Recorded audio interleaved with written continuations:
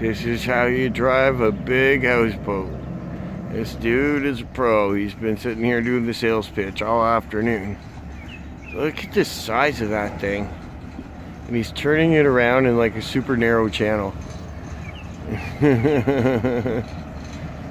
Like, how do you even see your blind spots? There's no mirrors. Look at this guy. This is amazing. Oh, I gotta sue for whiplash if he hits the boat. Look, he's coming right up to our boat. He knows what he's doing. Look at this thing. Look at the fucking wake. Hey, I'm trying to cook. You fucking idiot. No wake zone.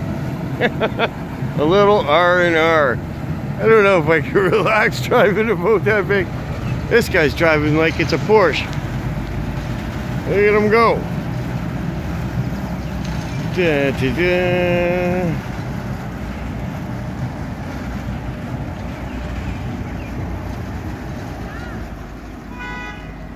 Oh, he sounded his horn. That must mean something boaty and official. There he goes. The R&R. That thing has a hot tub on the roof. So, ladies and gentlemen, with lots of deep pockets, go get yourself an R&R houseboat. That's the Cadillac.